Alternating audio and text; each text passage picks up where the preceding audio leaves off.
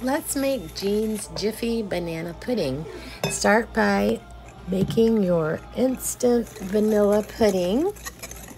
I like to just whisk in the milk so it makes it smoother that way. You're just gradually whisking in the milk. If you want to just dump it in and just, beat it really well, that's fine too. That's just the way that I like to do it, so it gets really smooth. Then you're going to add sour cream.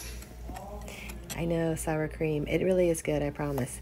Then you're going to fold in Cool Whip and whisk that together really well. And then you can use a spatula to just, really incorporate it.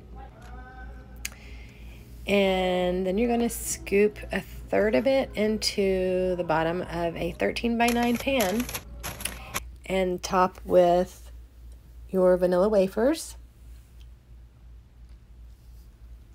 Then you're going to add some sliced bananas and another layer of your pudding mixture.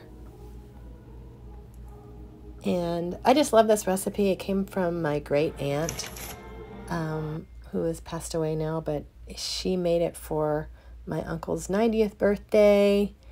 This is probably like 15 years ago or more. But she had been making it for many years. She was from Alabama.